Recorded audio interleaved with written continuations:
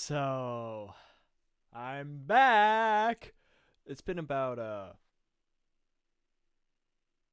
that long since I've last uploaded to YouTube. So, I've been gone for a little while, and that's partly because I've been very busy working 2 jobs, having a life, trying to grow physically, and so on and so forth. My shoulder and arm nearly just popped. That's not good. I might need to go to the hospital. I hope not. But in the meantime, I decided to do some improvement on myself aside from that physical. You can kind of see it. It's kind of around. It's something to do with. Oh my goodness! When did that get there? I have a bookshelf now. That's a joke. I already had a bookshelf. I just moved it. But in that time, I have not been uploading or streaming. I decided to do some reading. I've read a lot of books recently. And one of the books I read recently was this one, Between Two Fires, by Christopher Buehlman. Took me a while to figure out how to say his last name. His last name is the easiest thing to say in this book. Oh my goodness, I can't stand French. It is so difficult to say. I primarily listen to this book on Audible. Fantastic reading, by the way. I would highly recommend, if you have Audible, to listen to it. Guy does an amazing job. I'm blanking on the author's name right now, but I'll show it here. But if you don't have Audible, there is a way that you can listen to this as well. The author, Christopher Buehlman, has also uploaded the entire book to his channel on YouTube. He reads it. I have not listened to it, but I listened to some of it, but I haven't listened to all of it. But if you don't have the money to buy it, or you don't have an Audible account, that's a great way. I would recommend the Audible, but that's just because that's just how I listen to it. But what was I saying? Oh yeah, the guy says French words so easily, and I'm so confused when I go into the book and realize, oh yeah, the word that Pressy, it's spelled with the C. My goodness. France, what were you doing when you concocted your language? Between Two Fires is a fantastic read. It allows you to be enveloped in a famished and disheveled French countryside devoured by the plague. Allows you to experience horror while not having to see Homelander decapitate the 14th person this week. It allows you to be engrossed in a story of redemption, of camaraderie, of demons, of angels. It is a story that has, in my opinion, the epitome example of so many things that I love about fantasy and medieval times. It has the grit, the grime, and the glamour that one expects from this type of story, and I fully embrace it for you to check out. I emphatically implore you to please read this or listen to this before watching the rest of this video. This video is going to spoil the entire story. I'm going to go through the major beats in most of the book in this video to discuss the themes and relevancies that I think are important to understand what I will eventually get to in about 4.5 hours or maybe 20 minutes. Depends how much time I decide to take up on listing off everything that happens in said book. I have a notebook. I have the book with so many bookmarks in it, it looks like it's been through 4 world wars, and also some other notes that I took on my phone. But I want to preface this by saying, if you're a fan of horror and medieval stories, this is a book for you. If you're a fan of horror, this probably isn't a book for you because the horror is fairly light, and the horror is a lot more of a these poor people, and also it's set in during the Black Death, so it's not really the happiest place to be. Also, there's plenty of stuff that goes on in the story that is not per se pleasant or considered PC. But I'm not here for that. I'm here to tell you the story of Between Two Fires. Now, ultimately, the story and why I'm bringing it to you is because of the epic tale that it tells. It says it on the name, the book cover. You know, they really wanted to get it across that was epic. But the ending, and specifically how it details some of my favorite themes in literature and media overall. But the story's main focus is about being redeemed of past evil, past sin. The story opens up on a war-torn France, Normandy, if you will. I honestly didn't realize Normandy was a part of France until I looked it up, and I'm still not sure. So if someone fact checks this in the comments, yeah, you're fine. I didn't care enough. No, I just was confused, and I spent like multiple hours researching other parts of this. So this is a final warning before I spoil the majority of Between Two Fires. If I haven't sold it on to you yet, I'm sorry. I'm not really good with hooks. That was one of my biggest issues in high school with writing essays. I couldn't really figure out a good hook, and also why my YouTube channel is failing, because I can't figure out how to make a thumbnail and or compelling title. I mean, look at these things. Look at them. So, let us commence with the story of Between Two Fires. Our story opens up at a fire. What do you know? What a shocker. We are introduced to 4 characters. Thomas, Godfroy, Jaco.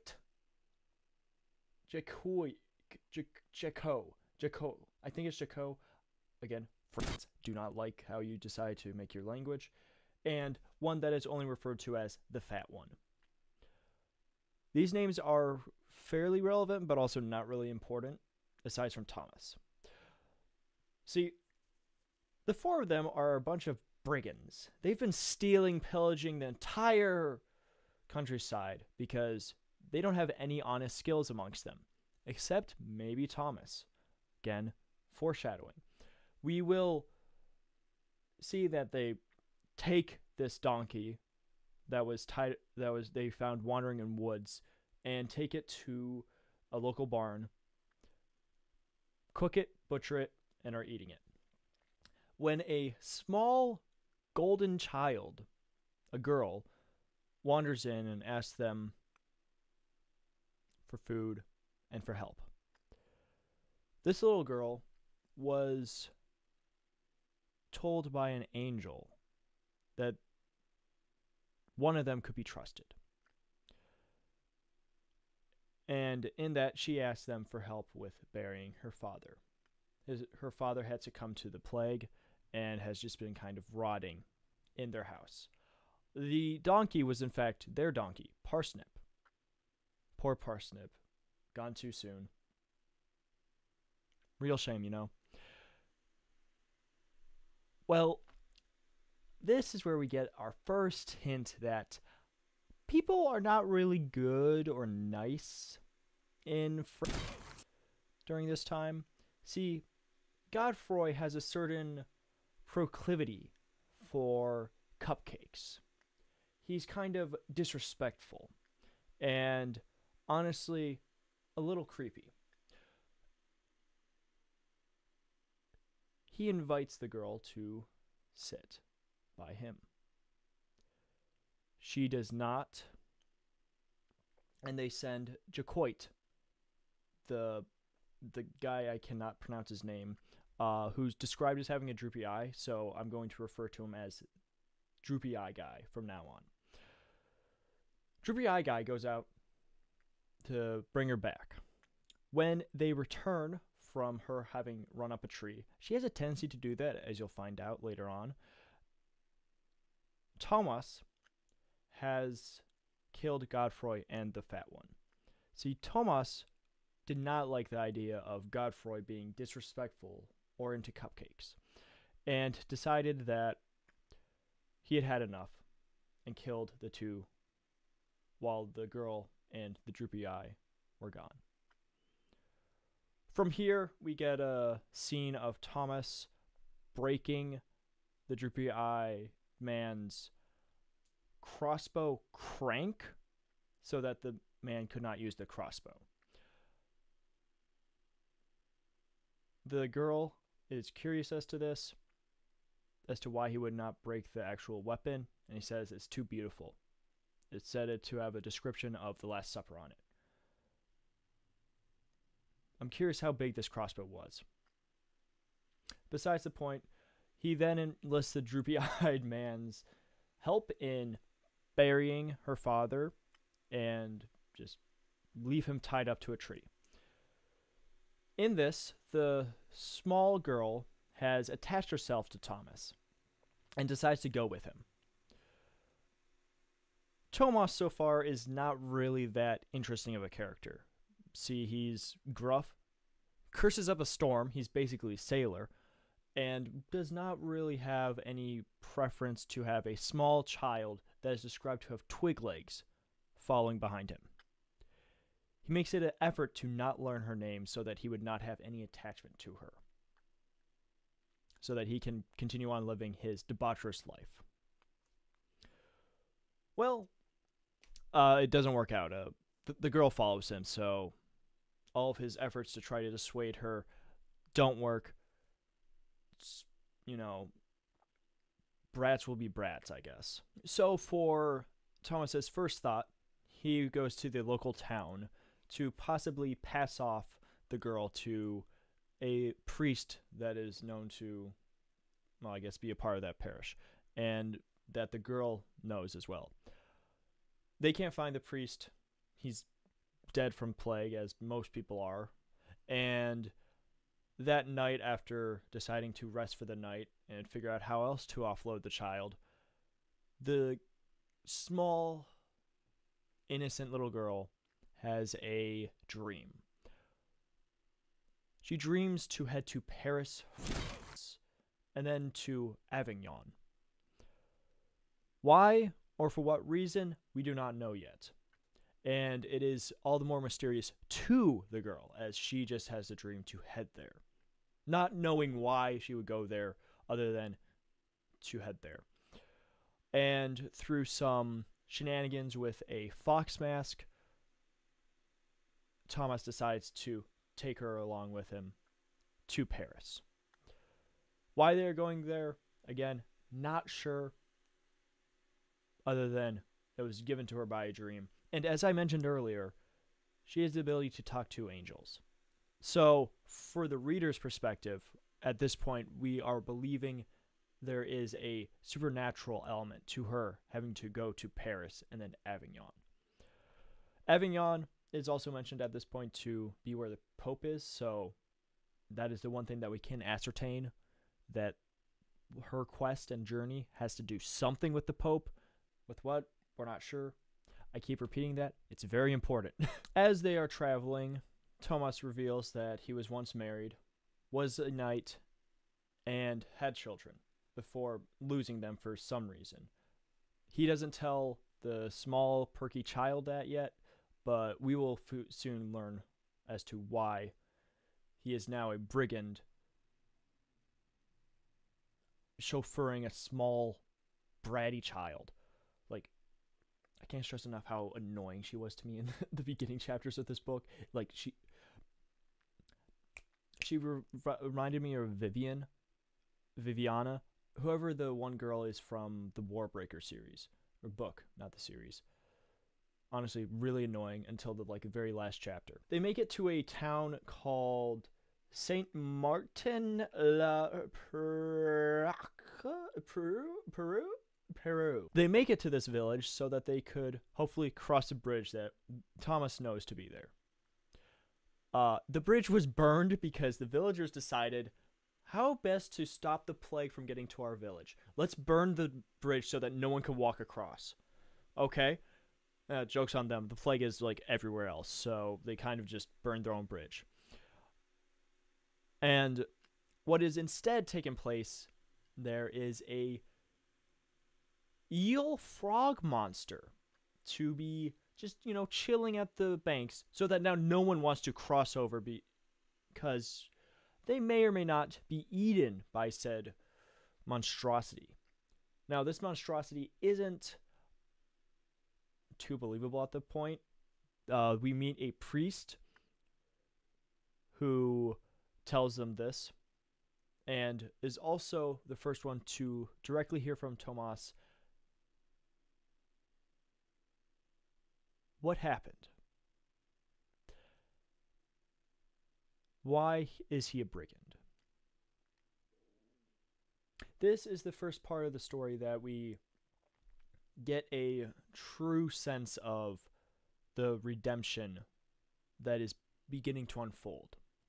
See, Tomas was knighted at a fairly young age, not having any real power or stay, simply being knighted as a last-ditch attempt to give their forces more knights at a battle. He survives the battle and is now left as a knight and goes all the way to the Battle of Pressy, a real battle that I found out about in research that it really gets the terror of the real battle as the battle as described in the book really much oh my goodness. The battle as described in the book mirrors the horror that I was reading as I was researching whether or not the Battle of Pressy was real, and it was, so that's woohoo. Historical relevancy. See, at the Battle of Pressy, the French were men on their infantry and horses, charging towards the English up on a hill that had the longbowmen. And in said battle, the longbowmen kind of just, strung it back and then let loose, killing many, many knights and lords, many seigneurs as well. And in this, Tomas is injured. He gets an arrow through his tongue, while his lord gets a not so happy multiple arrows to the chest. His lord dies while Tomas lives. He gains a nasty scar in the process of removing said arrow. The surgeon had to cut his mouth open to be able to get at the arrow, snip it out, pull it out. And Tomas is left recuperating for days and days. He then learns that I can say it in my head, but what was his name?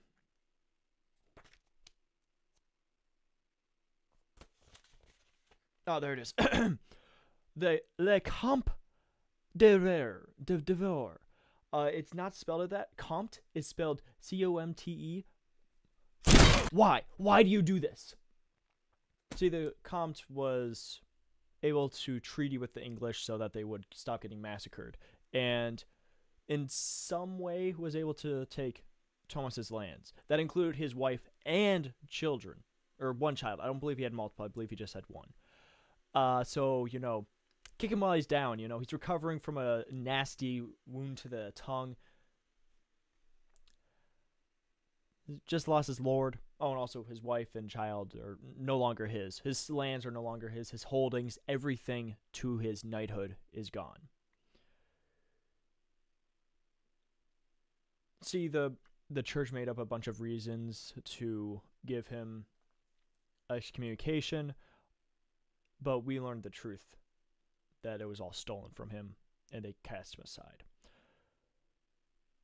He tells this to the priest, and in telling this to the priest makes the revolutionary choice to offer Tomas the ability to redeem himself by becoming a knight again and fighting whatever monstrosity is in the lake. River, not lake. It's not a lake, it's a river. It's the first kind of inclination of what this story will eventually unfold to be. That there are powerful forces, both man and otherwise, and that there is the power to either embrace debauchery or to rise above it. See, part of the issue with Thomas is his, not just that he was disavowed of everything he was, but that he embraced it. There's a line in the book that he says he, being damned, decided to damn himself, to become damnable. It's a very interesting motif to say, everything's down and out, I don't have anything else to do, might as well embrace it. It hits me especially as we kind of see that story so many times in modern media of these people that are treated poorly by society or by other people and decide to embrace it and become villains, anti-heroes, whatever, what have you. But ultimately, what it is them embracing the damnation that was bestowed upon them and then forking it over to others. Okay. So, I just said how the priest offers Thomas the way to redeem himself by fighting off the monster of the lagoon, the lake, the river, and he at first is hesitant, but eventually decides to go ahead with it. The next day, he, the priest, the girl, and then two others, a drunk person and a farmer, go to the river bed. The monster at first does not appear. It takes them a while to goad it out of the water, and when it does, it is truly horrific.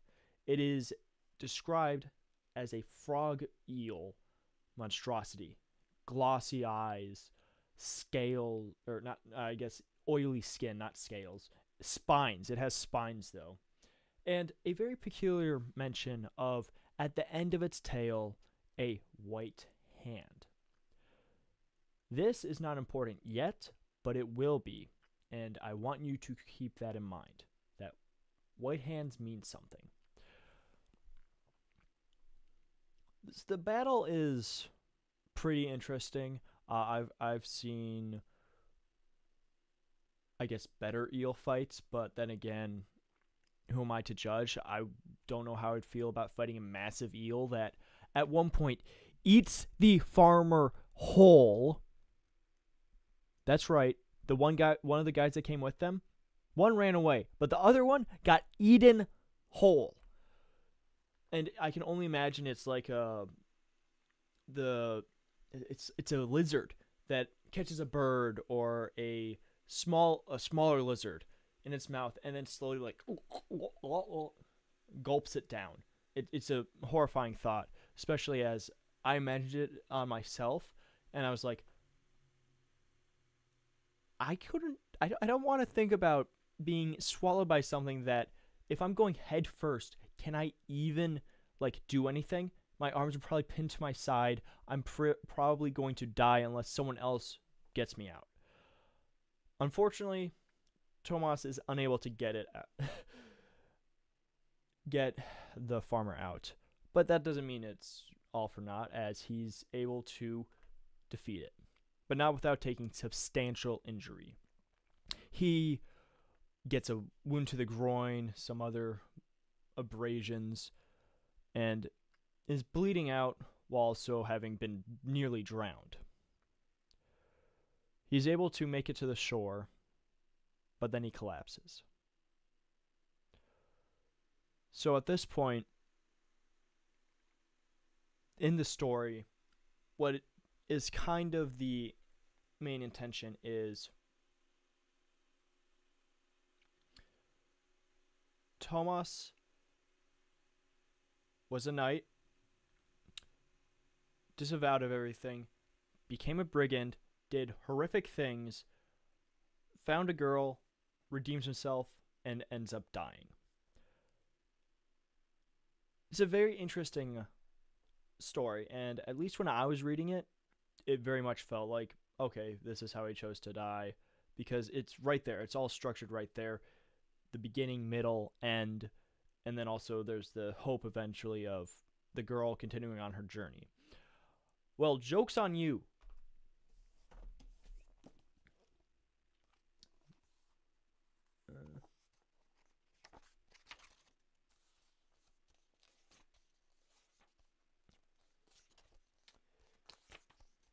Give me 1 second. I gotta.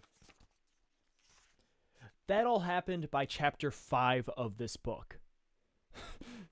By 5th chapter, our protagonist has gone through the entire story of redemption. Well, not yet. We get a interesting side tangent with a plagued woman that is dying and decides to go to the river to quench her thirst because it's the only thing that can quench it.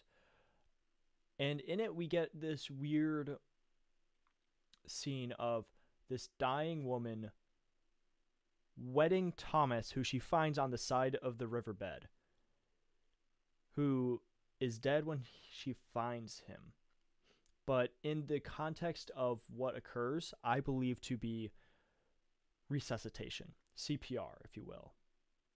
That she kisses him and breathes life back into him, so that he is no longer just, but, and also gives him the plague, because the priest finds him the next few hours later, and I think it's a few hours, it might be the next day, but he now has the plague and is suffering horribly from having gotten nearly neutered and having nearly been drowned, and then also he's dealing with the plague now. So, he's just having a ripe old time of it. Here comes the next 2 things to show us that the little girl is special. That small, sassy, golden child. She has a conversation with a dead saint and is informed of a statue that gives out healing, a statue of Mary. She is to take Thomas there for him to be healed. And the second thing to occur is she asks the priest to come with them, to give them direction to help her along the way. She is still a small, little, sarcastic child. And she rebukes him when he refuses by calling him by his name, which, up until this point, we have not heard, and she especially has not heard. She knows his name. And this is when we learn his name to be Matthew, with the weirdest spelling I've ever seen this side of the Mississippi. Pierre Matthew. And with this, he chooses to go with them. Very interesting, isn't it? She has the ability to learn things that she should not. Angels. Keep that in mind. Oh, this is more fun than the first recording. The first recording I felt way worse. Dr. Pepper, let's go. Number 2, baby. Let's go. Let's go. The trip to the statue is filled with a lot of annoyances. See, they run into a mob, and this mob is there to reclaim the statue to take it back to their town because it had supposedly been stolen at some point. I don't know. I also don't care. The main thing to note is the mob is led by a priest that has a little devil by its elbow. The girl points this out to them and to us, and they're all like, so, they're not really happy about that. They make it to the statue. Nothing's happened. Oh, except for the statue. The statue is actually magical, has supernatural powers, does actually heal people because the town is filled with way more healthy men and women and children than they've seen anywhere else, anywhere. So then the mob just decides to, if we can't have it, no one can, and they destroy it. Yeah, pretty sad. The only thing to heal Thomas of the plague, gone. Oh wait, no, joke's on them. She's able to grab one of Mary's arms before it loses its power, touches it to him, and heals him. So this is the first thing that when I was reading, I was like, that's Catholic. Hold there. Hold up. Hold the phone. See, in Catholic belief, there's a reliance on holy items. The idea of, say, the veil of Christ or the bones of a saint or something else. I'm not too rehearsed on them, but I understand the idea that in Catholic church, like, history, they believe these things to have power bestowed either upon them by God, Jesus, or by, well, saints. So this was the first time of like, okay, so in this world, Catholic ideas of faith and power are real. Just a note. We'll come back to it, but it's a note for now. I don't know where that came from. Was that you? Oh, okay. This is where we get introduced to the tourney. See, as they're traveling, they encounter a herald of this lord's castle that is holding a tournament, and they are told to revel all day, all night. Don't stop the singing, don't stop the feasting. Enjoy all, for the plague is gone. They have somehow been able to remove the plague, and they don't have to worry about it. Fantastic. That's what I'm talking about. This is great news, right? No, because a little sassy golden child will not go with them. She refuses and goes up a tree and stays there. So Tomas and the priest, who I'm going to continue to call the priest because I can't say his name without feeling guilt that I'm saying it wrong because it's French, go to the castle, to the tournament instead. We get to see a very interesting scene at that of a banquet. At said banquet, they are offered monkey brain. So there is a seigneur at this banquet that is really emphatically delighted at monkey's brain. And he asked the priest to say, "This is my brain," in Latin. This is important because "this is my brain" can be very closely translated to "this is my body. Take of it," which is in reference to the Last Supper, when Jesus broke bread and shared the wine with his 12 disciples. Well, at the time 11, but you get the idea. And this is a hint that something's wrong. See, why would he want him to say that? Is that indicative of anything good? I'm curious. I wonder.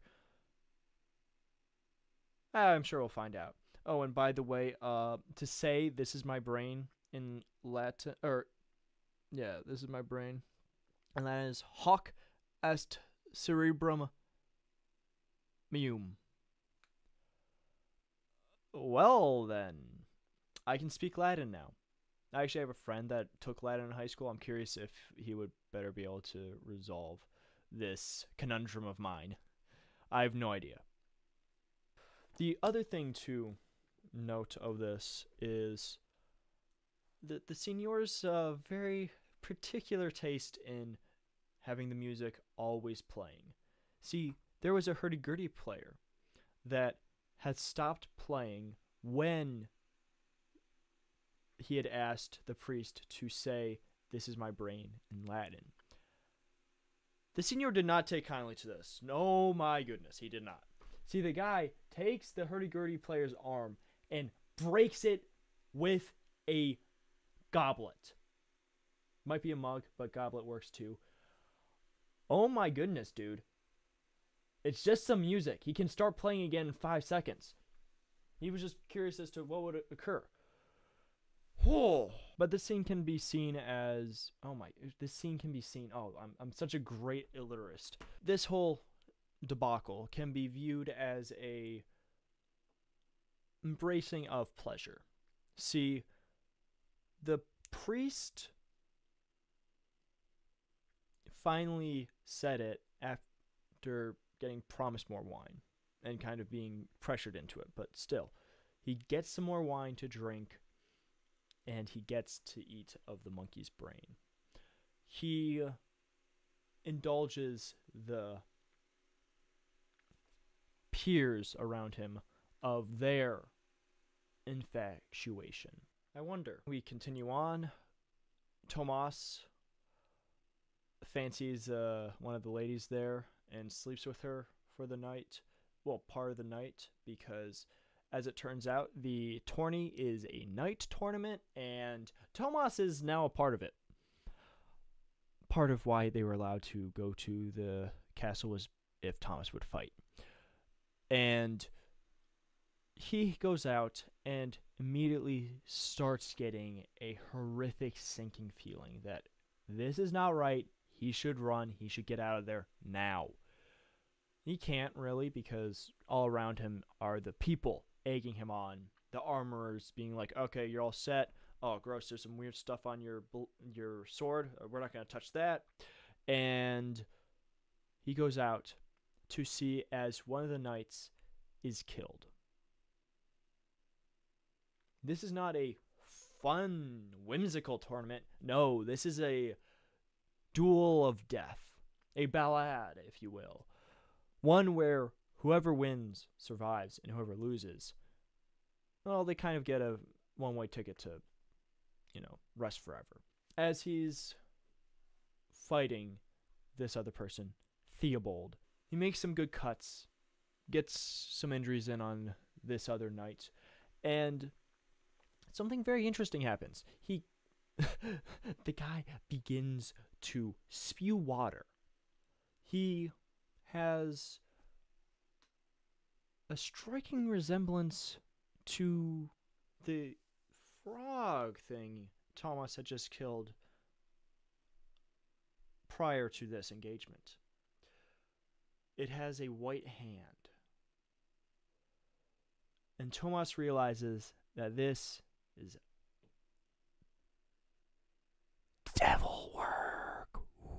He realizes this is a tournament of debauchery, sin, gluttony, and lust. As he realizes this, as he's cutting at Theobald, he has to kill him or else he'll die. He's getting banged up, his jaw is broken, his leg is busted up, and the lord of the castle begins to roar at Thomas, to fight, to kill. To kill. Interesting. Thomas kills Theobald, and as he does, the Lord approaches him, morphing into a black-maned lion man. Whenever I think of this, I think of the creature lion man on Modern Horizons 3 deck boxes, and also the commander of the one Phyrexian commander deck that I have back there. The latter one does fit it right because it's a corrupted representation of what a lion should be. But I'm not here for that. You're here for what comes next. And As this is unfolding, we get this sinking feeling that this is the end. Everything's going to die. Everyone's going, or not everything. Everyone there is going to die, and we're going to be left without a protagonist again. My goodness. Tomas just can't stop nearly dying. Kenny. And then, well, daylight. The sun rises and everything vanishes. Everything was a mirage, an illusion that was projected to him. He is not actually injured. He was not actually fighting anything. And it's all gone. This is a very interesting thought for this book that I haven't seen anywhere else. Well, I guess you could kind of see it in Demon Slayer, but that's because of other reasons. Actually, I'd have to remind myself about Demon Slayer if the demons can be out in the sun or not, because it very much feels like the vampire stuff. Demon Slayer tangent. Demon Slayer. The demons are just vampires. I mean, everyone pretty much understands that. If you just look at them, they consume blood, they feast on livestock, either humans or otherwise. They also take blood from hospitals because how evil. But what I want to quickly discuss is the connections between the demons and vampires. Because if demons are basically vampire inserts, are we to then say that vampires are just demons? Yes, we are. We are in fact to say that demons are vampires and vampires are demons, vice versa. If we look at the acclaimed podcast Haunted Cosmos, they very much said this. That's a deep cut for anyone who knows who they are.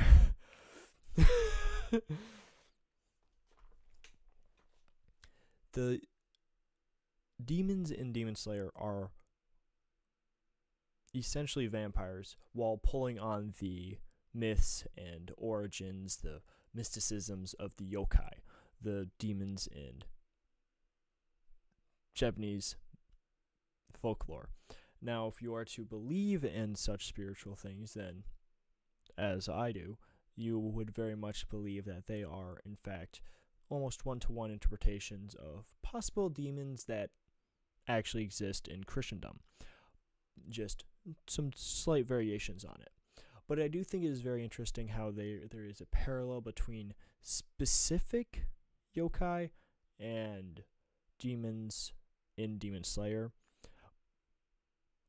But more so, the most interesting element that I want to talk about briefly is vampires and sunlight. See, vampires and sunlight makes so much sense. They're evil, they're nocturnal, their skin is old, decayed, sunlight will decay it all the faster. But for a demon to be allergic to sunlight, that's not something that I've seen expressed except for in folklore and now in medieval times between two fires. And I think it's a fun and interesting take on how demons interact with the world and how the world is both their domain while also being their prison. See, what is the sun representative of? Oh, I don't know, maybe the sun, the literal Son of God, and how the light of a new day, a new dawn, is poisonous and detrimental to them. While the night, the shadows, that is what allows them to thrive. Just an interesting thought. I don't think I said interesting there, but I meant to. And I hope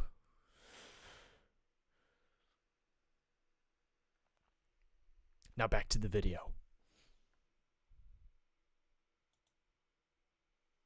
Upon waking up, Tomas and the priest are meted by Delphine, who asks them to leave. And they're like, yeah, I guess so. I guess everything we did the last, 8 hours didn't actually happen. And they continue on their way, making to Paris. if you remember, I earlier said that they had to go to Paris for some reason. And we still don't know what that reason is, but there is that sense that, okay, something is going to happen here because this is why we need to go there. There's something here for them to do.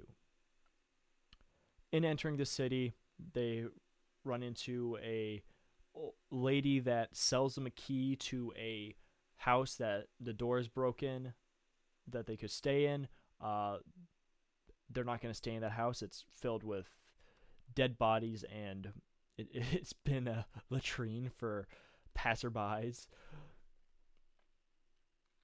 And they decide to sit in this one courtyard and just wait out the night. The girl is sitting in the courtyard, and an angel tells her to start singing a song that she likes, and she's like, I don't want to, but the angel's like, please sing.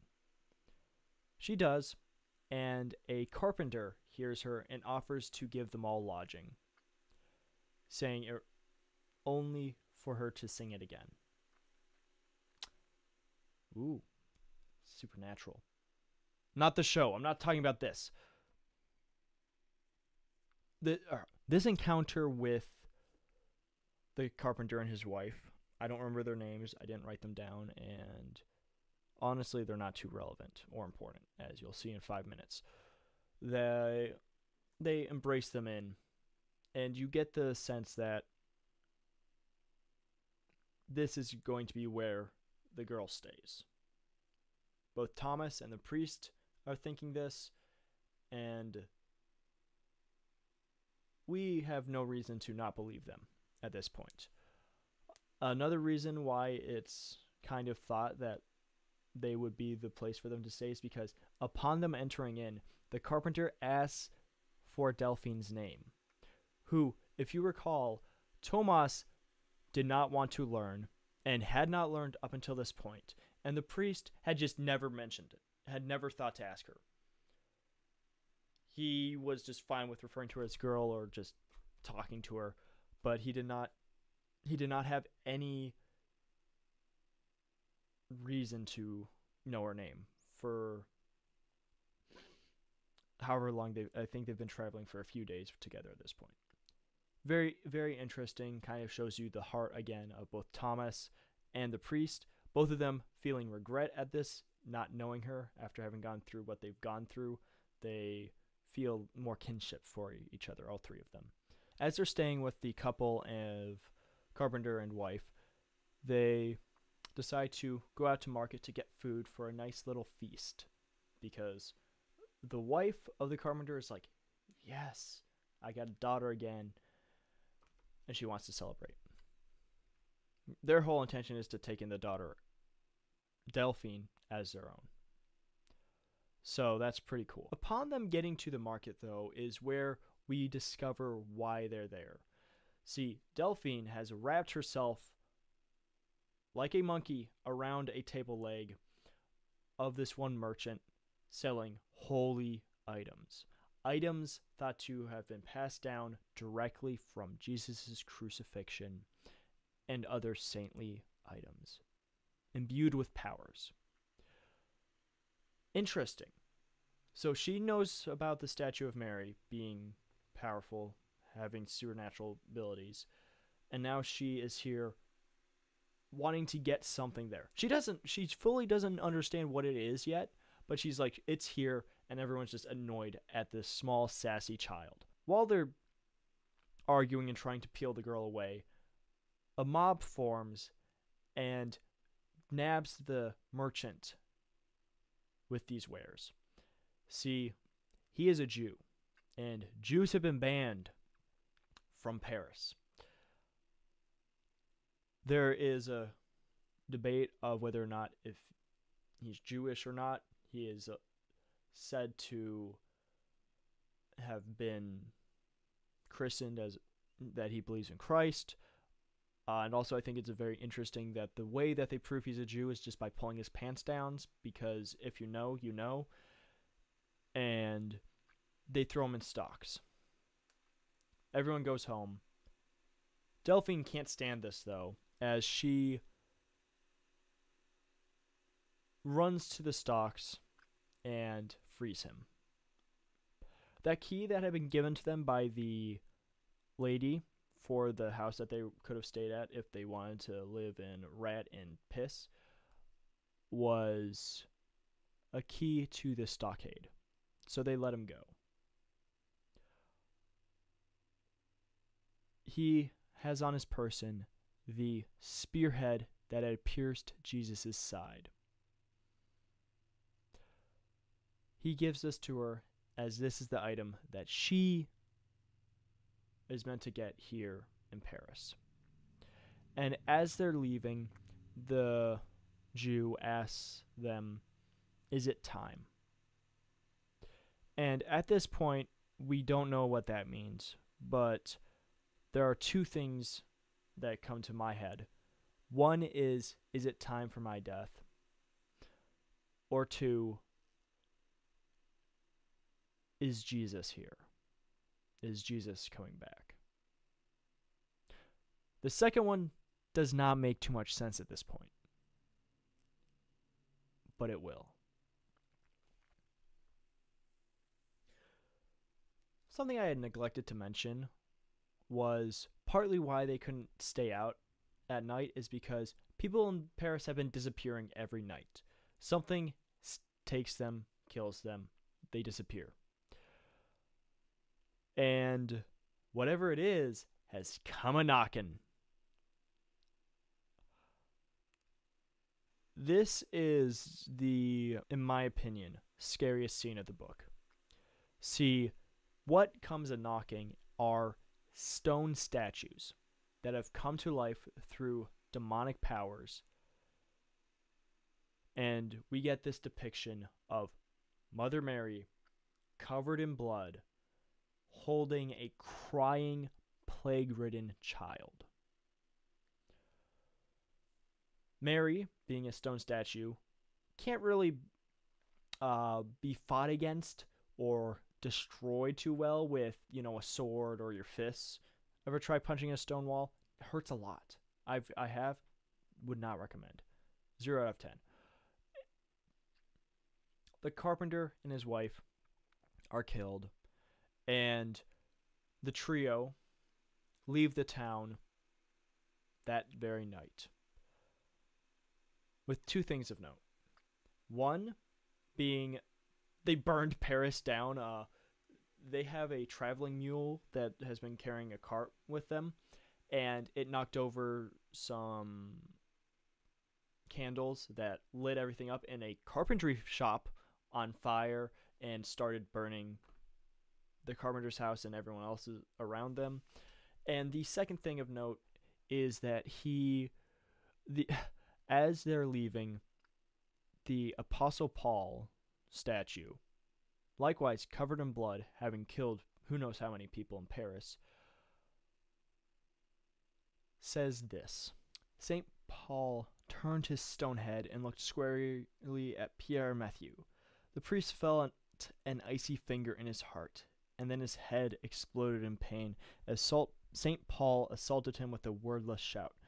"Do you like this, bugger priest? We did this for you, you filthy bogger, sodomite, drunk. Who the f*** do you think you're fooling? Would you like to climb up here with me and hoist those ropes? Hoc est enim virgum meum." There's some more that it says, but I don't feel comfortable with saying them,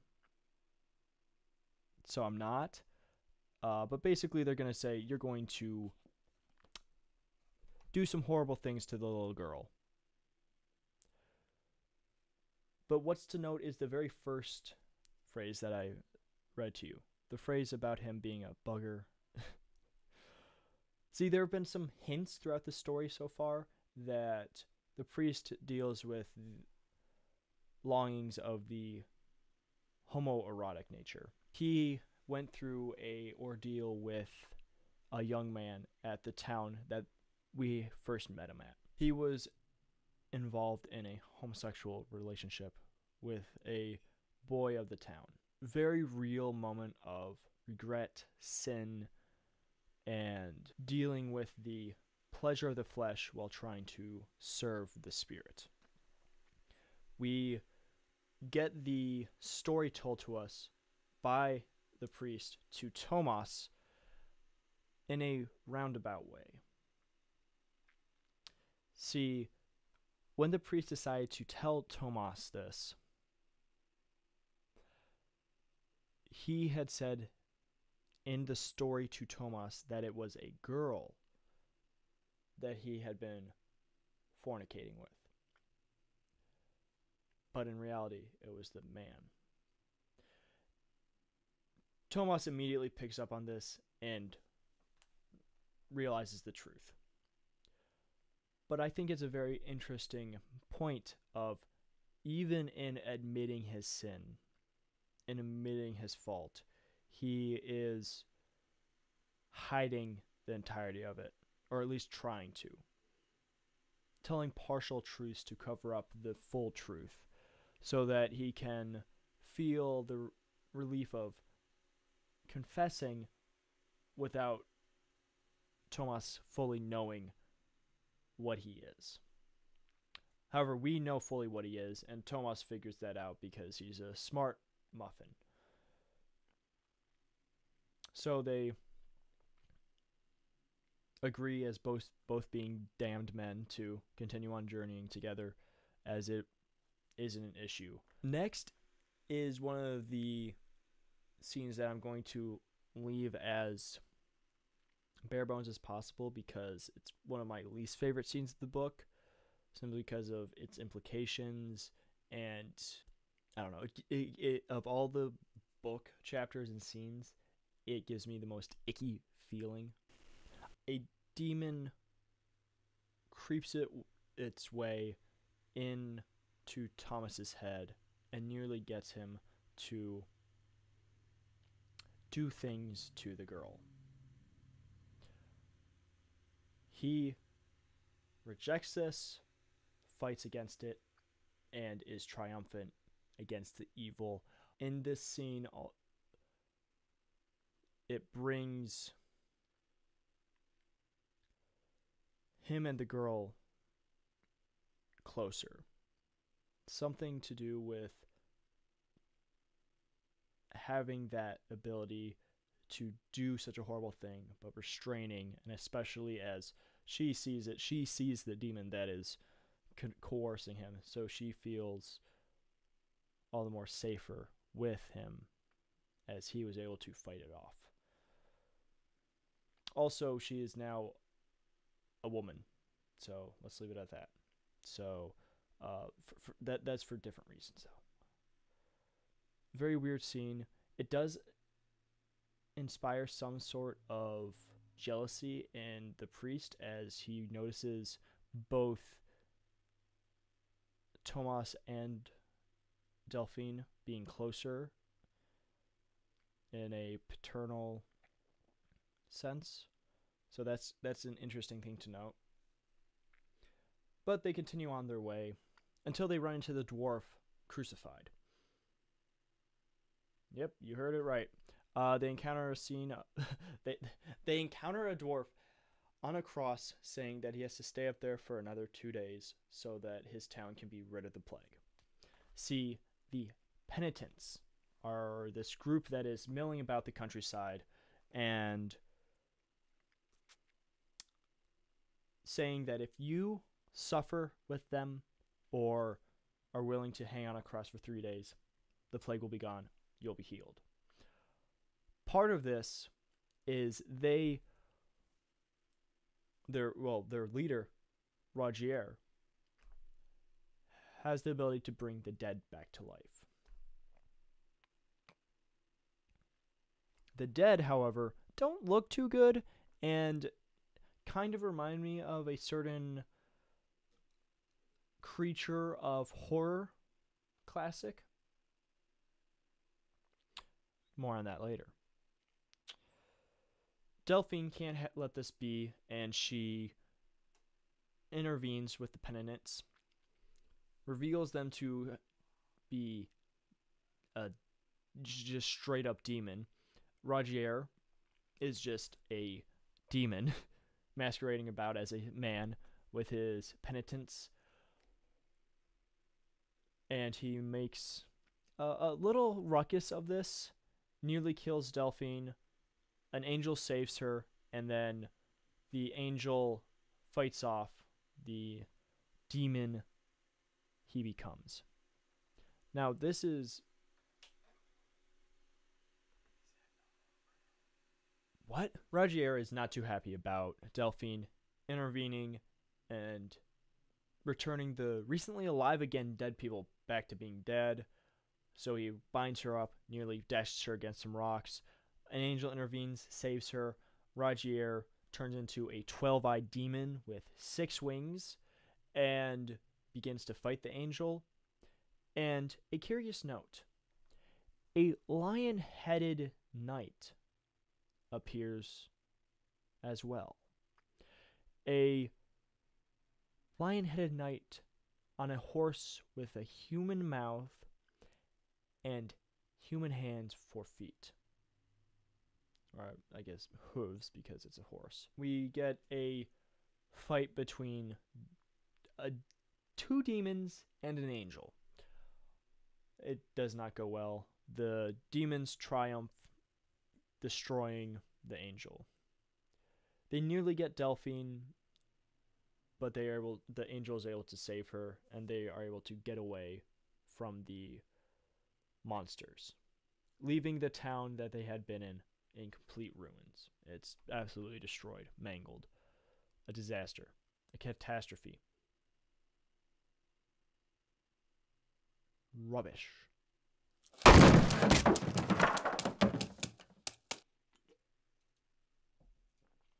The final note to make is of the demon with the 6 wings, 6 arms, 12 eyes, has hands of white. So, for those of you very intelligent and smart in the brain area, being able to determine what does that mean implies one thing. Things with white hands are demonic in nature. This answers some questions that we have. So the eel monster that Thomas first started by fighting was demonic of some sort. The lion is a demon. I mean, we were pretty confident from when Thomas fought him that we were as well. And now we are introduced to a second demon with 12 eyes. So demons are ripe about everything is going to absolute chaos. They are doing everything they can to kill and destroy. And they really do not like the girl with the spearhead that pierced Christ's side, heading to Avignon. They encounter a Italian man that is on his way back to Italy to be with his wife. Reason why I bring this up is because this is the second indication of Delphine maturing, as she has an immediate crush on this man and imagines him caressing her, patting her hair like a dog. She warns him off, and they continue on their way. But it's just an interesting note to make that she is now becoming more and more. So they decide to find a raft or some sort of barge to travel the river all the way to Avignon. Good idea, don't you think? Very good idea, don't you think? Right? Right? Good idea, right? That's a good idea, right? Is it? It's a good idea, right? Upon them making it to the river, they find a barge to ferry them along their way. And who's ready to be a pirate? Because Thomas is inducted into a barge that uses him for piracy. Told you how Thomas earlier was basically a sailor with his mouth. Well, now he is a sailor in true. The barge and the people running it use him as just a big scary guy to scare people that they steal from to give them their stuff. Some of the stuff I don't fully understand why you steal. Like, they stop a barge that is carrying just chunks of marble. Like,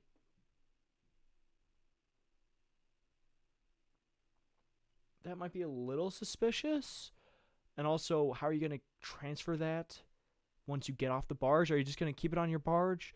I don't really know what their whole plan was. Doesn't really matter, as after a few days of this, the pirates in charge of the barge look through their stuff and find some gold that they had been keeping from said pirates. So everyone wakes up, they get in a battle. Tomas kills a few of them, much to the chagrin of Delphine, as she does not want Thomas to kill. Throughout the story, she's restated she does not want Thomas to kill. He's kind of ignored her up until this point, and this is the part where it really hits, because she is pleading with him right before he cuts the throat of the pirate captain. Little interesting point. Thomas is still rejecting parts of the redemption. He does not fully believe in whatever it is that Delphine has, though the priest is all in. He is fully in at this point.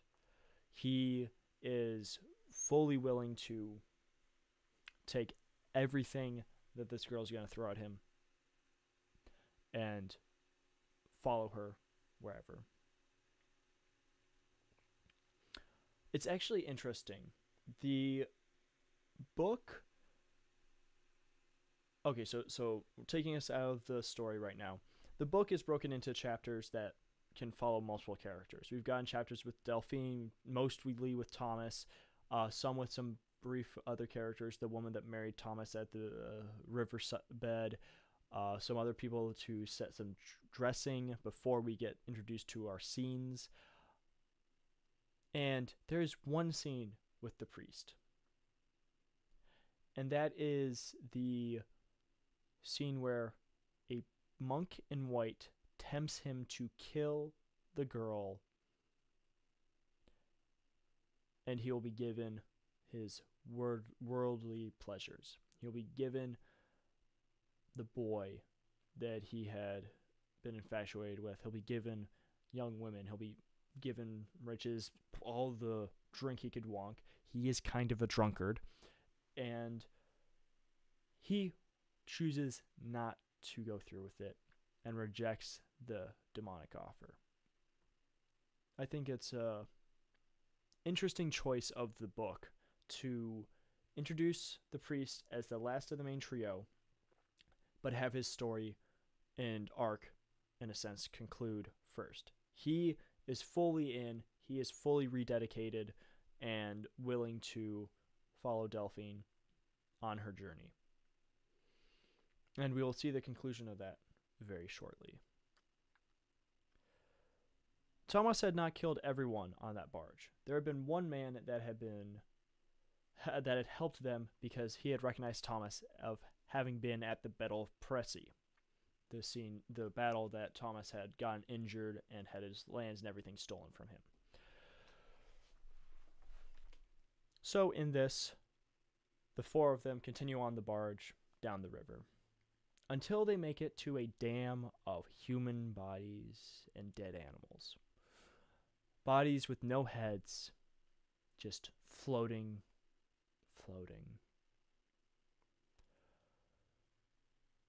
In the water, they see a white hand. They try to get to shore, but are pulled back by tentacles. Tentacles adorned with the heads of dead animals and dead men and women. They flop onto the barge, ripping, tearing, attacking, stinging. They get dunked into the water. The priest is holding the girl up above his head as he gets stung repeatedly. Tomas is hoisted up out of the water, not as well, but still out of the water, by the man that had helped them fight off the pirates earlier. The man is stung so many times, his heart stops, and he sinks, being dragged under by the tentacles. Tomas makes it to the shore with the priest and the girl, They make it to a local, I guess, person's house, and they quickly realize that Pierre Mathieu is dying.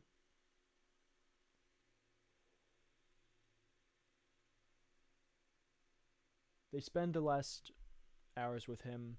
Delphine has a moment where she learns to play the lute. The lute! Let's go! Fantastic instrument. Let's go. It's so cool to see a lute. On Pierre Mathieu's final night,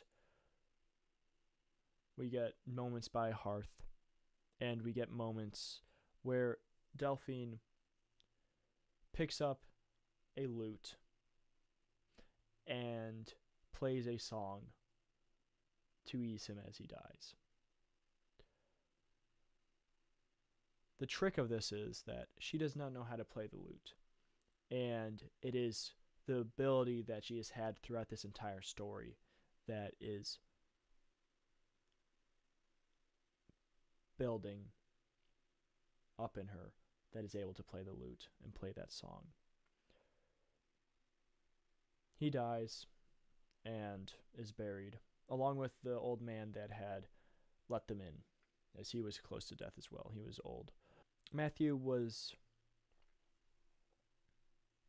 a good, devout man, though with flaws. And his story ends just like that. Redeeming himself by not killing the girl, by in fact saving her from death. And we are to follow Thomas and Delphine as they continue on. The irony of this is they are just a few short days away from Avignon, where Mathieu's brother, Robert, resides. Partly why Mathieu had decided to follow them was because to see his brother, because the town he had been in there was nothing for him there, as the people no longer trusted him as priest because of the sin that he was found in, and because they didn't come to him for confession or listen to his messages. Again, if you're a man that has been found in sin, has been found to be counter to what you preach, hypocrite, what people would listen to you.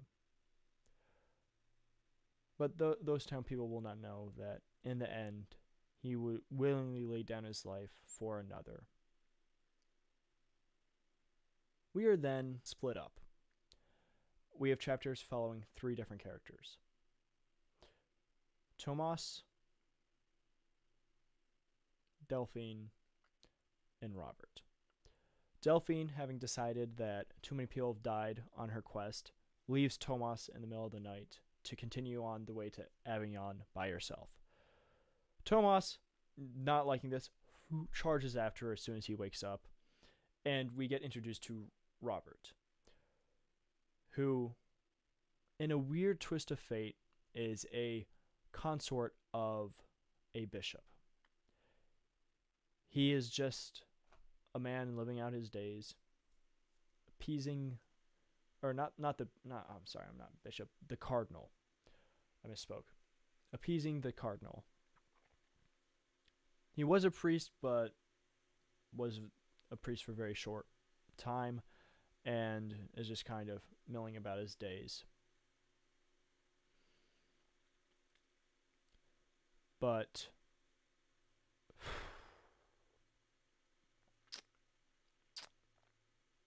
there's more to his story. Get there in a moment. When we follow Delphine, she goes on her little adventure, trotting through towns, villages. But the main highlight of it is her night in a abandoned abbey. All the nuns are dead, but in the middle of the night, someone coaxes her to give them the spearhead, to abandon it and give it to them she can stop and she can go about her life. As they argue over this, the voice gets more and more persistent to give me the spearhead, and Delphine, being the little tree climber she is, climbs into a tree to spend the night. Okay. So, what happened with this scene immediately clued me into what Delphine is. I did not play it off the best, but this scene is exactly the type of temptation that Jesus was offered by the devil. And with that, we know who Delphine is. She is Jesus Christ, reincarnated into a girl, a small sassy child.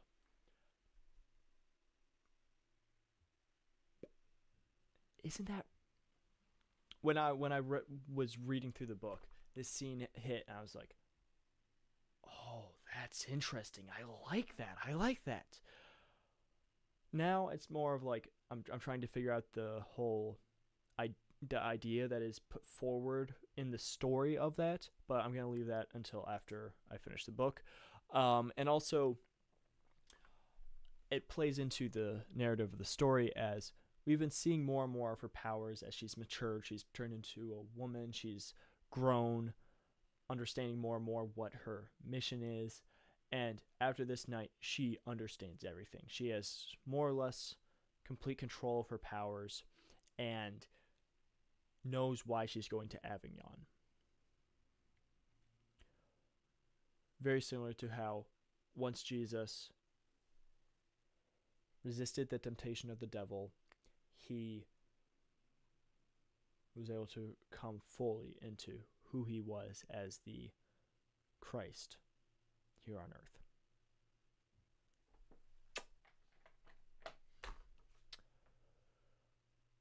Thomas isn't doing too well, though, because the guy is like frantically trying to find his adopted daughter, because at this point he now fully admits that he cares for the girl and wants to protect her at all costs.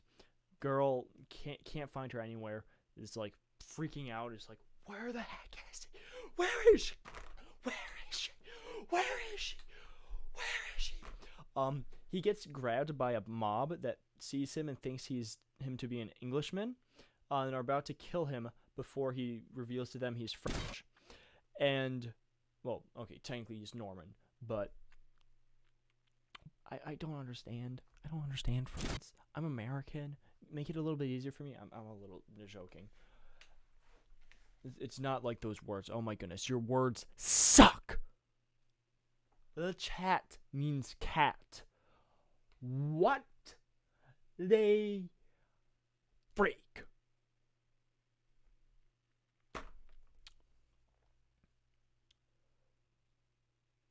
When Thomas is brought to the priest at the local church after having revealed that he's French, he is christened again, rededicated to kill Englishmen wherever he finds them. And in the context of the story, is rededicated to the knight, being a knight, a man seeking to be chivalrous and to serve a higher purpose. We then see how Thomas is fully embracing his rechristening, as he, almost immediately after leaving that parish, runs into Englishmen, but following the example that Delphine asked of him, he does not kill them. He finds them in a bathhouse, but he does not kill them. He leaves them be, having made direct eye contact with them knowing he could have killed them, but he chose not to. He then passes on having accepted the call that Delphine had put on to him. A very important moment. And the point where he is now fully... Oh, wait. Oh, my goodness. Oh, no, he's not. Because you know what just happens? He runs into the Comte de Vore, the guy that stole everything from him. As he's hiking to Avignon, he runs into the very guy that stole everything. And being a good, stand-up, honor-bound man he is, he requests a duel. Through no sorts of shenanigans, he gets it, and in said duel, he has the upper hand and is about to take the Comte when one of his squire guys, one of his lackeys, bops him over the head, knocking him out. But right before he's knocked out, he sees one of the squires getting an arrow spreaded between the eyes. We then get a cut of the scene that the Englishmen that Thomas had not killed in the bathhouse had come upon them and killed everyone. Picking through the aftermath, one recognizes Thomas, and in a sign of gratitude and a gesture of kindness, of mercy, he does not kill Thomas, passed out on the ground. And also at this point, it would have really sucked because, like, we've had so many fake outs of Thomas dying at this point. It's like, okay, either kill him or don't. It's gotten to that point. Come on, guys.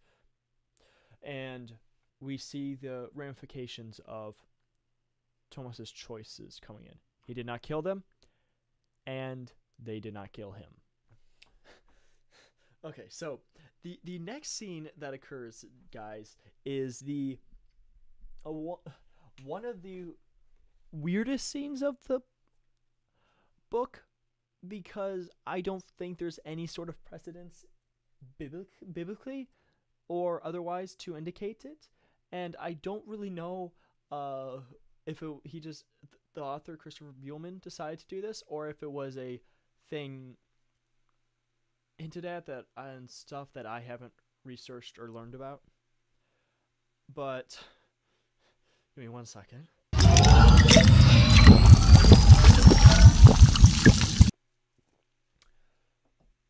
Delphine finds Thomas and shapeshifts him to look like the Comte de Vore.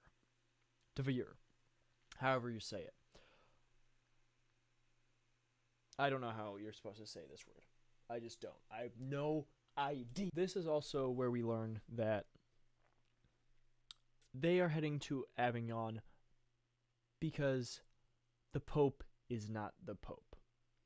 The Pope is about to fully commence a crusade against Jerusalem to retake the Holy Lands, to rid the plague from Paris, from France, from everything. And while on the surface this appears good, it is not. Well, it's obviously not, because the Pope is a demon. Demon Pope. Popology, if you will. I wrote that word in my notebook, but I don't remember how I was going to implicate it initially in the script, so I just wanted to throw it in there. Okay. So then we get a switch up of going back to Robert, and we are told of the commencements of the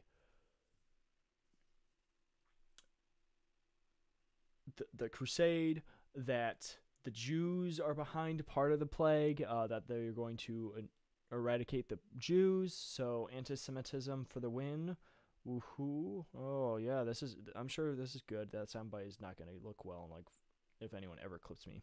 We get some more background into Robert and his life. Not too relevant here, but this is a brief summary. I'm going over this. I'm hoping to explain the entire book in less than 2 hours. A book that, when reading, is like 13, 14 hours. Whew. Yeah, I've left out a few things. I'm sorry. Please forgive me.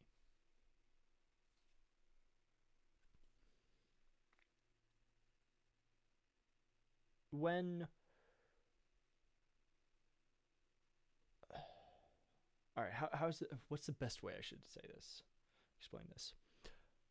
Tomas and Delphine sneak into it as he is appearing to be the comte and she is appearing to be as his squire. There's some nerve-wracking scenes, and Delphine eventually sneaks off to meet Robert, who is informed of the Pope being not so good and the death of his brother, which he does not believe.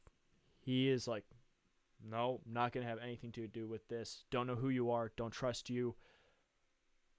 The fact that you know my brother is really weird, and does not believe them. Delphine then later tries to convince Robert by taking him to the Pope's vineyard, where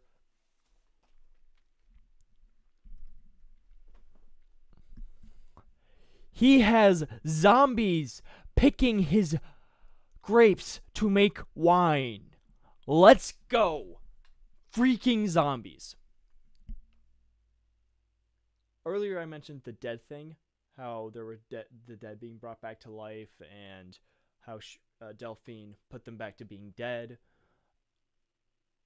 When this scene happened, I just immediately, alarms went off, and I was like, this is in fact the quintessential medieval zombie book. Because they're there, they're horrifying, the implications are creepy, and I want to play Blight Survival as soon as possible. Please give me a beta, give me an alpha test, anything. I want to play this game. Dude, so much. This book makes me want to play a zombie medieval game all the more. Oh. Also, the medieval horror makes a lot more sense now, because everything I've explained so far hasn't been too scary, but the scene of hearing of the dead picking and harvesting grapes to make wine, absolutely terrifying. This game, I feel, are a perfect mix of, you're not really certain about the dead people being brought back to life by the penitents, you're a little off put by it, and then you get the scene with the vineyard and you're like, oh my goodness, there's zombies. It's so good. I absolutely love it, and it leaves a level of fantasy to the story that is otherwise like fantastical, but not like traditional fantasy. And I think zombies in medieval fantasy are usually, well, honestly, I haven't read a story with medieval zombies, so I think it's really cool and makes me really, really excited to see it in this, because they're in it in a way that doesn't overimpede and doesn't run over the whole plot of like, oh my goodness, there are zombies now, and when they show up, they're brief, they're terrifying, and just makes it all the more impactful that they're there, while not overshadowing the greater fact of there's a 12-eyed demon, a lion-headed demon. Honestly, it's just fantastic. It's fantastic. Robert does not believe this and immediately snitches and tells the Pope.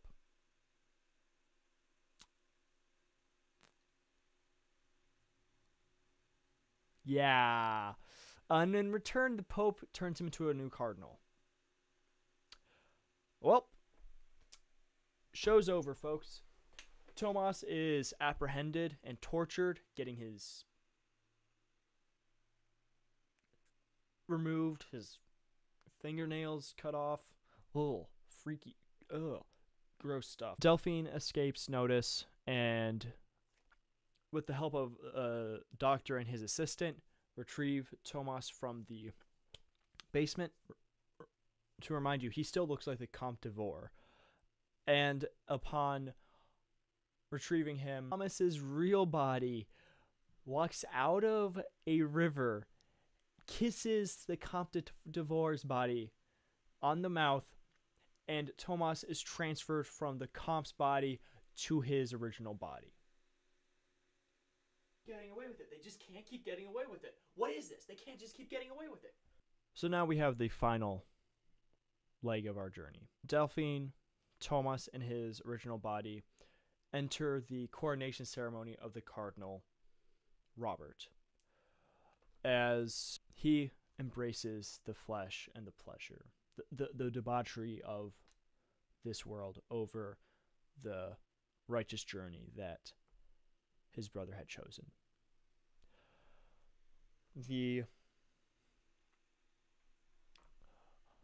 Robert had in fact seen the Cardinal, what was his name? Oh, shoot. One of these is useful. I swear, one of these is useful. Oh, Syriac. The Cardinal Syriac is replaced by the 12-eyed demon. We still don't know who the Pope is, but we will shortly enough. And even in seeing that, he embraces the sin and the foolishness of this world over the righteousness of heaven. Delphine finds the Pope, the real Pope, in a wine cask, having been put there by whoever is masquerading as the Pope, the fake Pope. The fake Pope masquerading as the real Pope. The demon pretending to be the Pope put the Pope in a barrel of wine. It's revealed through a quick flashback that the Pope was involved in sexual sin, and that led the way for demons to take his body and to stuff him in the wine barrel, and that he is now free. Again, another indication of the men being corrupted by demonic influence, by the fleshly world, to be taken over and corrupted. Although in this case, I do think it's interesting that they didn't kill him, because they haven't cared about not killing people before. So just a weird little thing that's like, they didn't care about killing anyone, but okay, don't really understand that. The final battle takes place at the coronation. We get rumor of a monster in the Jewish quarters wreaking havoc. We get the real Pope confronting the fake Pope, the fake Pope calling the fake Pope the fake Pope calling the real Pope a fake Pope, and then we also get reintroduced to the lion demon, as Thomas rushes to try to take out the Pope, the fake Pope that is. He is intercepted by the lion demon, dealing damage and injuring the lion demon, but not being able to reach the Pope. For the Pope retaliates and attacks him, giving the lion demon a chance to rip Thomas's arm off. It is in this brief flash that we are revealed who the Pope is. The Pope is Beelzebub, Lord of Flies. There have been some references to the idea of him being Lord of Flies earlier, but they were kind of hitting you miss, and it very much feels when you're reading the book as a, oh my goodness, he's Beelzebub. And if you're a fan of the channel, you know what I think about Beelzebub. Beelzebub, Lord of Flies and Dung. Mentioned in the Old Testament as the Lord of Akron, and is often believed to be the same false god as Baal. Depending on your interpretation, Beelzebub is pronounced Baalzebub, which is aptly probably where they got that. In Thomas's attempt to kill the Pope, he is unsuccessful, his arm is removed, and his body is pierced by an arrow. his chest. An arrow that came from a crossbow emblazoned with the Last Supper, carried by a droopy-eyed man. Turns out, the very thing Delphine had said to Thomas all those many, many in book time months ago of the droopy-eyed man killing Thomas because he did not kill him came to fruition. Jacoit, or however you say his name, kills Thomas. And Thomas is finally, oh, okay, I'm being a little sarcastic, but he's finally killed by the very man that he initially saved. He gets his face ripped off by the 12-eyed demon, so it's not really a fun time for him, and he's probably dead as well. We don't get any more mention of him, but I'm pretty confident he's dead.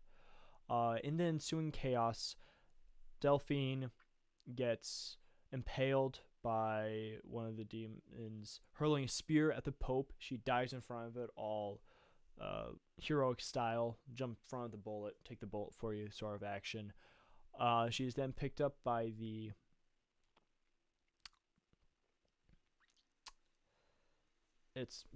which demon? Oh, I'm blanking. Which demon was it which demon is the one that finally kills her?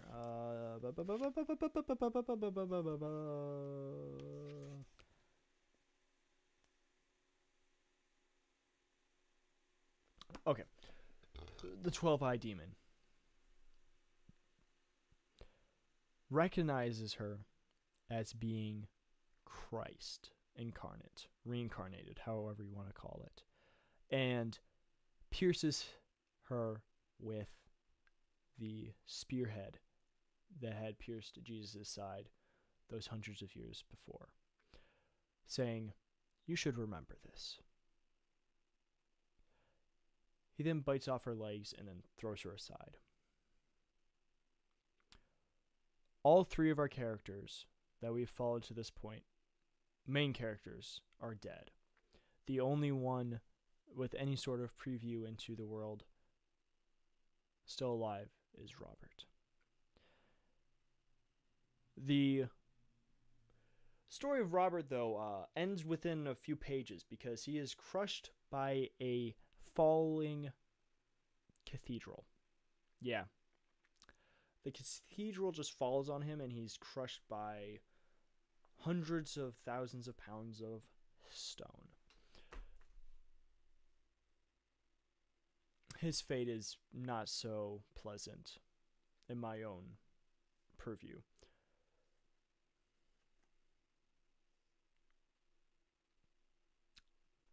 Upon his death, we see the monster that had been parading through the Jewish quarters is a behemoth of dead flesh, churning, undulating, and picking up dead bodies to add to its amassing carcass to use as limbs, ribs, mouths to consume. But it makes the mistake of picking up Delphine, who is holy, who is, as we just discovered, a reincarnation of Christ. She splits open and angels pour out of her. We get a few angels named at this point. Zephon, Uriel, and Saint Michael. Many more pour out, but those three are the ones that are mentioned right here. All of them being angels of immense power in angelology. The only one that I know of to be in the Bible is actually Michael, Archangel, and the other two are in apocryphal books, and they cascade out fighting against the demons, defeating them, but not in the way you'd expect, as it's described to us a scene of two angels grabbing one of the demons and plunging it into the river and coming back up, reborn again as an angel. It is said in the story that even redemption for the worst. And then we cut to Thomas. Thomas is not having so much fun. He is in hell. In his final moments, he hears a voice in his head saying, "You are ours. Give up on her. You are ours. You will not see her again. You are ours." And he goes through decades of torture and torment. Some of them being him going through a jury of sorts, deciding on whether or not he is damned, and him being damned over and over and over again. Him having to take his skin off, pull it behind him, and then restitch it onto his body. It kind of reminds me of this scene from Rick and Morty. The skin needs to be fresh. And doing horrific things to his friends, family, and loved ones. Horrific things to Delphine. Everything is lost for him, and we join him on a representation of the Battle of Pressy, arrow in tongue and all. And it is, to our shock and surprise, that we see Delphine parading through hell to save Thomas. Thomas does not believe this to be Delphine in real. He believes this to be a figment and a fake made up by the demons as another form of torture. It takes him 2 full days of her waiting patiently there as the demons and devils try to stop her, but they cannot because of her holiness. Before Thomas finally decides to follow her out, and he awakes in a cart being carried by Delphine. Okay, that whole scene I'm going to get into in a little bit, but let's finish out the book, because that scene is freaking wild, if you ask me. Oh, really a stellar standout. Okay, that scene is also probably pretty horrific to imagine, like, taking your skin off, dragging it behind you, getting it in with bristles, rocks, and then putting it and sewing it back on your skin with that all on it. Oh, freaks me out. Ooh, good body horror. Thomas then awakens in the ruins of Avignon, trying to find Delphine. He spends hours, days, helping them rebuild the city, clean up the wreckage from the fight between the angels and devils. Never finding her. He does find his broken sword, but he decides to not pick it up again and leave it behind as he leaves the city to continue on his journey. He feels lost because he doesn't know where Delphine is. He doesn't have any more purpose because he has been redeemed, but also has lost everything.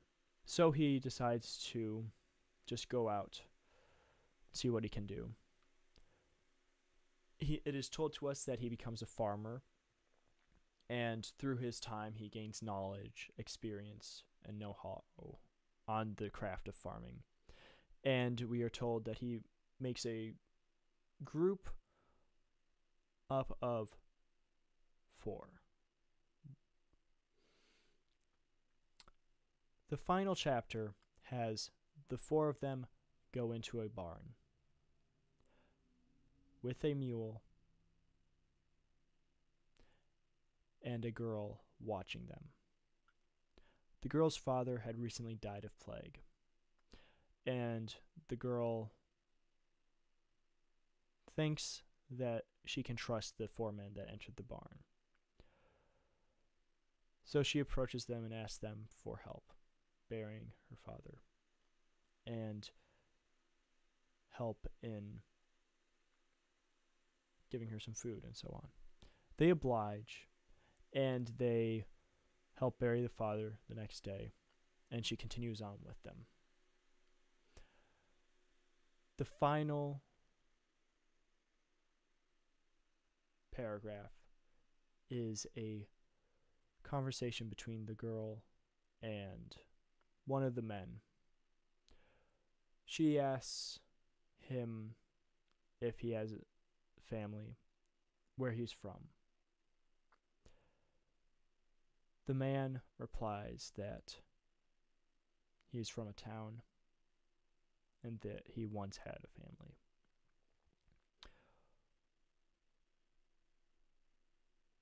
If you didn't pick it up already, this is Tomas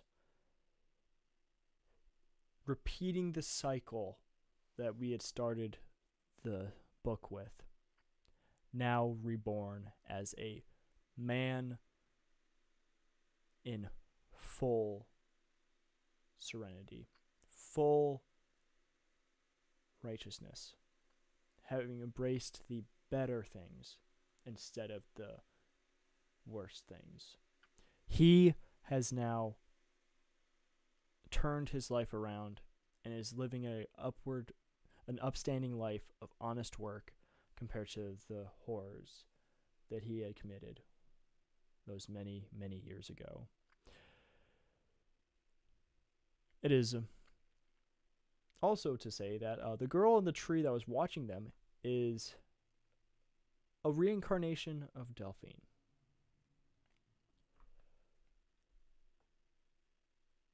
What a story.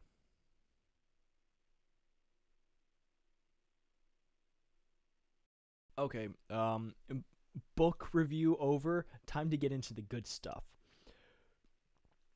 No, I'm joking. All of this is good stuff. But what I want to talk about now is my thoughts, the story arcs, and something else about the book that I did not really read into until I had completed it and went back and reread it.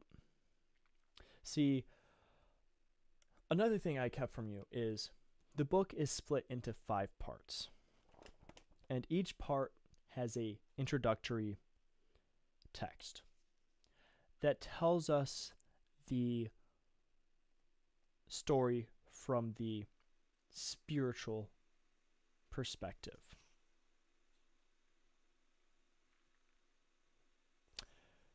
In these, we learn of a few different players.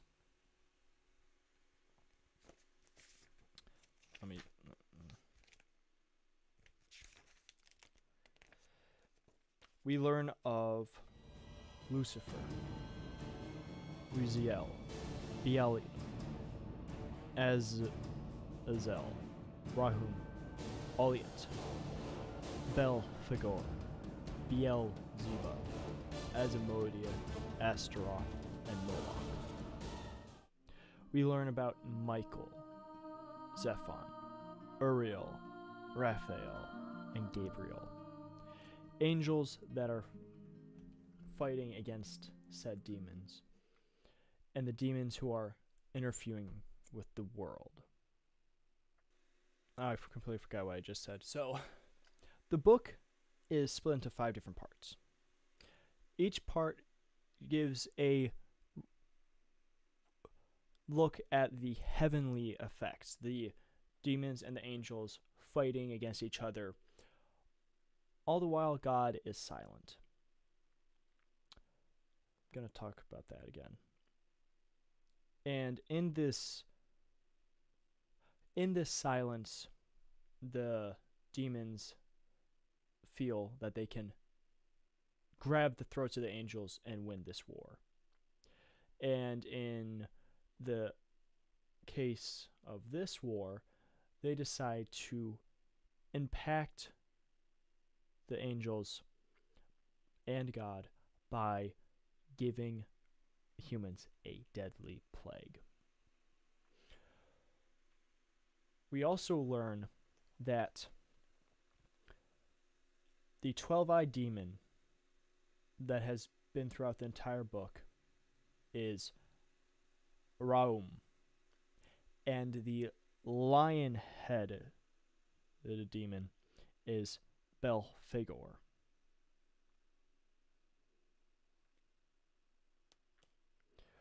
It is also mentioned that through this, the demons release abominations of hell onto earth, indicated by their white hands. Ooh. Okay, we get the idea, Jimmy. So, upon first reading, I did not really take too much heed to this, the different parts of that introduce the section of the book. But then, upon second read, I was like, oh my goodness, this explains so much. We get names for the demons that are in the stories that make manifestations, and we get names for some more of the angels and some of the background stuff. See, this world is a world that, up until the final part, God is silent. It is the angels fighting against the demons, and the demons doing their best to wreak havoc on everything. And that is the main point of the part headers, that God is silent until he isn't. The final part, which is just the main battle and then Thomas in hell,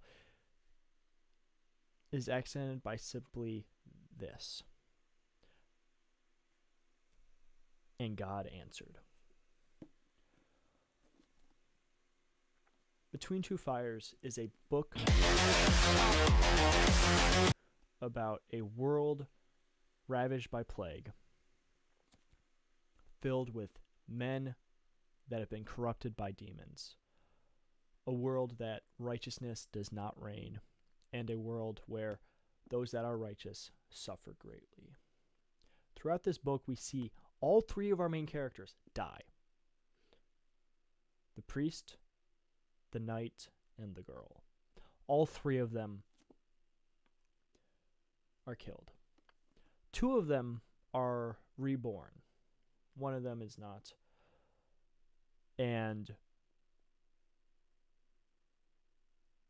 But in that, it's the idea of rebirth, redemption. See, I've already explained the stuff with Matthew, the priest.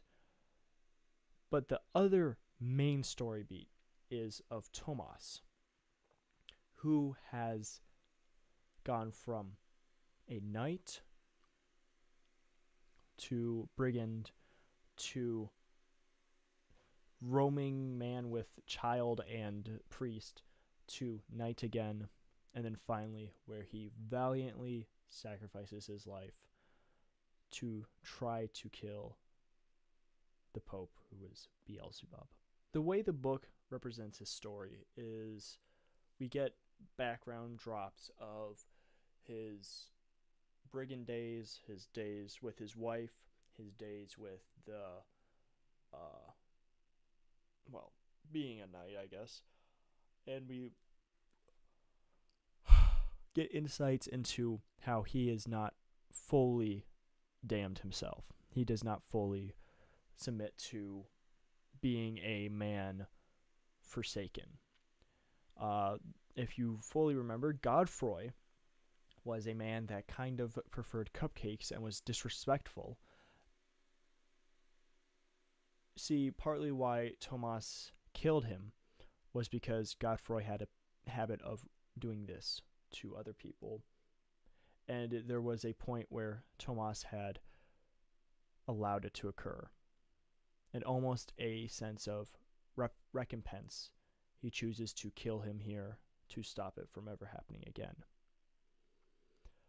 That we see a heart that is willing to sacrifice for the girl is born of this man who is broken. And that is the real thing that I want to talk about with this story, is through the book, we get the idea of redemption and being able to recover what was lost. But what is the underlying thing is, what is it that allows that to happen? It is not your own choice, your own power. It is the power that comes from Christ. And in this story, Delphine is Christ. It's a little interesting story. So, speaking of Christ, Delphine is Christ. Let's talk about that. We get a very real look at how Delphine goes through her arc of being child, having these abilities to talk with angels, having some spiritual abilities, to maturing into a woman, and then eventually maturing into her full, like, messianic Christ figure, and then ultimately dying, being pierced and split open to allow the emergence of angels. And this is viewed as the that God has answered the angels' repeated pleas for him to do something to help his creation here on earth. But this is a story that is very bereft of God.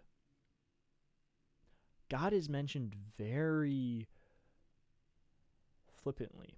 Thomas is constantly cussing up a storm and making oaths that would be affronting to most Christians nowadays. And Jesus is name dropped only a few times, but even in that, it's mostly as profanities. It's not even as reverence. And there's one time that it's said in reverence, and the guy who said it got his face ripped off. Which makes sense when you compare it to Scripture. People of sin can't, demons cannot say his name, as he is an affront to them. He can destroy them at any moment, and they don't like that. It is said, the demons believe, and they fear him. Delphine being Christ is a very interesting choice. I don't fully understand the choice to have a Christ person be in the story, because when Christ returns in the Bible, it is going to be at Revelation, and that means the end times are now and the world has come to an end. So the idea of her being a Christ surrogate is a little odd.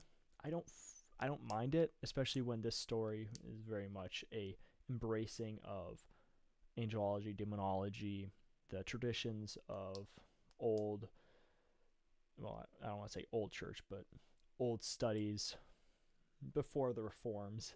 And because of that, I enjoy it, but it is a very interesting choice. I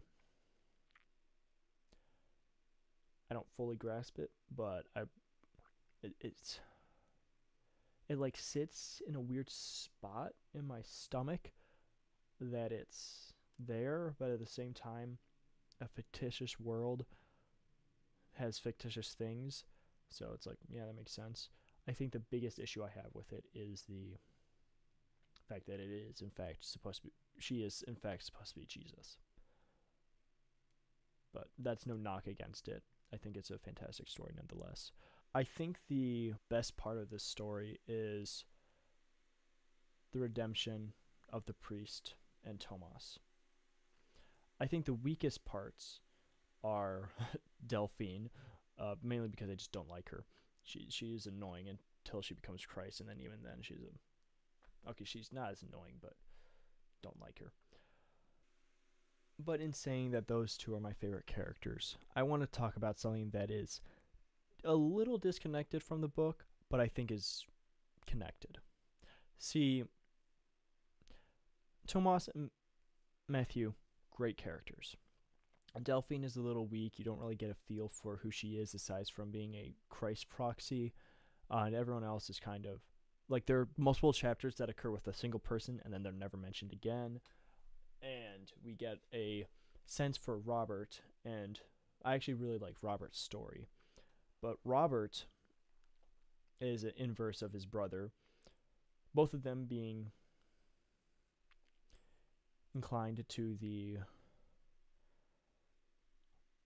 homosexual, and both of them embracing it to some extent before Matthew ultimately rejects it.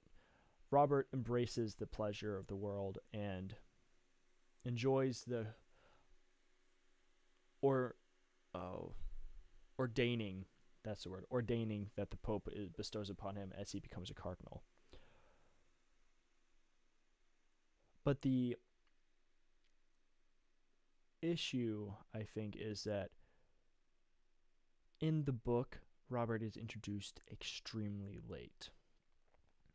I think from a narrative perspective, getting the story of Robert drawn out a little bit would have played a much more impactful moment when he eventually decides to embrace the world, embrace the deal with the devil. I also think the shame of the priest is that we didn't get to see his final moments from his perspective. We saw his triumph over the white monk that was in fact a demon, but then we see just a few chapters later he's dead. And we don't get to look into his head. Whenever I think of this story, I think of how the world is filled with various stories, adventures, and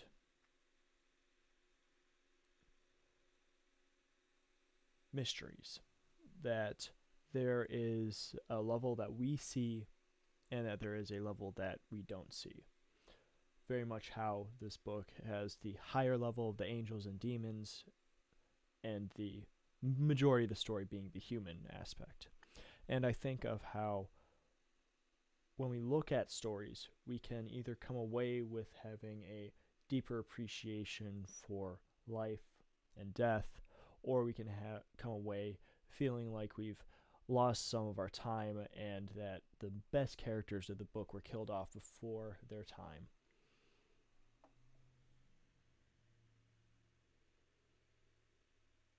Oh, I'll get to you.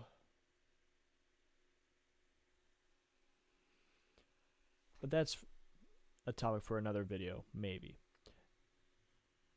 And also, the way that we look at stories, the way that we perceive the important elements, the way we view good and evil. There is a very interesting idea that has formed in my head of how in the book of Between Two Fires, we get the idea that it is good to be disciplined, to have control over one's flesh so that the demons, the evil powers, can't control us. We see that time and time again. Thomas is tempted. The priest is tempted. We see Robert tempted. We see the Pope tempted. And we see, in half of those cases, people triumph. And in the other half, people succumb. And even in the succumbing, people can rise above it. It's one of those things that I enjoyed about Thomas's story. That he initially was making progress to be rid of the damnation that he sought for himself, but that at points he would backslide. Very much how in real life people don't improve and never deal with the same issue again. People have addictions that rear their head over and over and over again. Making steps in the right direction before falling back to. That people can have moments of epiphanies, of grandeur, and then moments of deepest despair. that is one of the most important aspects of the story. Beyond the higher call of redemption, the fact that as humans, we can be so far in one direction and then fall back, that we can be going the right path before stumbling and falling down the cliff, tumbling a few times until we've broken all of our bones and slowly clawing our way back up. I want to interject here with some Bible verses, as I feel they help embellish and establish the importance of these, especially as we compare this to our real world. Feel free to click off if you're not interested in religion or Jesus. I don't really like religion, but I do believe in Jesus, and I am very proud of my relationship with him, though I am not perfect, and I will continue to struggle with addictions and sins my whole life. Isaiah 44:22. I have swept away your transgressions like a cloud, and your sins like a mist. Return to me, for I have redeemed you. The Lord does not delay his promise, as some understand delay, but is patient with you, not wanting any to perish, but all to come to repentance. 2 Peter 3:9. Galatians 1:4. Who gave himself for our sins to rescue us from this present evil age, according to the will of our God and Father. Galatians 2:20. And I no longer live, but Christ lives in me. The life I now live in the body I live by faith in the Son of God, who loved me and gave himself for me. According to the law, almost everything is purified with blood, and without the shedding of blood there is no forgiveness. All bitterness, anger, and wrath, shouting, and slander must be removed from you, along with all malice. And be kind and compassionate to one another, forgiving one another, just as God also forgave you in Christ. And repentance for forgiveness of sins would be proclaimed in his name to all the nations, beginning at Jerusalem. As far as the east is from the west, so far has he removed our transgressions from. I ultimately hope that this video has found you in good spirits, good tidings. I've been very, very non-active on YouTube and Twitch recently, as I said in the intro, and I hope that this video finds you well. I hope that you get something from this video. I want to end out here on a few different Bible verses that I feel line up exactly with how the story went. I don't know. I guess let me know what you think of this video. If you liked it, if you didn't, I don't know. I've been filled with a lot of, I guess it would be anxiety over this one, and even now as I'm recording it, I feel like, did I bring it home? Did I bring the essence of the video home, or is it just lost? Because ultimately, I think this book is a great example of a redemption story and the idea of choosing higher purpose over worldly purpose. And I think it's a great introduction to greater themes in literature. Ultimately, I think it could have some improvements, but I also think the best thing for people to do is read it yourself, because I left out quite a bit, and I hope that you can find something of use from this video, or if you read the book or listen to it, again, highly recommend the Audible.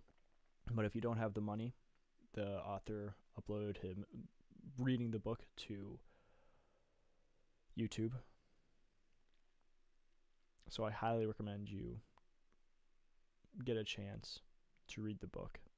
It is, again, filled with violence and gratuity.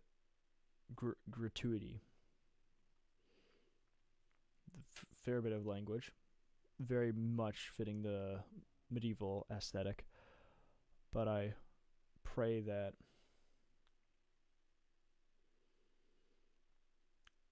this video serves a higher purpose and gives you something to chew on. But until then, Godspeed, God bless, peace. I wanted to hop in here at the end to shout out Brandon, Who Knows What, and Michael, Intrepid and Bold. These are two of my best buds. They both have their own YouTube channels, but it's because of them that I even made this video, because they got me into the book and therefore got me invested in the story. So I wanted to give them a quick shout out. Also, check them out. Their channels will be linked here. And also, Brian's been calling me out for months and months now, and I feel bad. Joke's on you, I don't upload as much, so this is all you're getting. See, they decide to be able to, oh my brain, I can't figure out.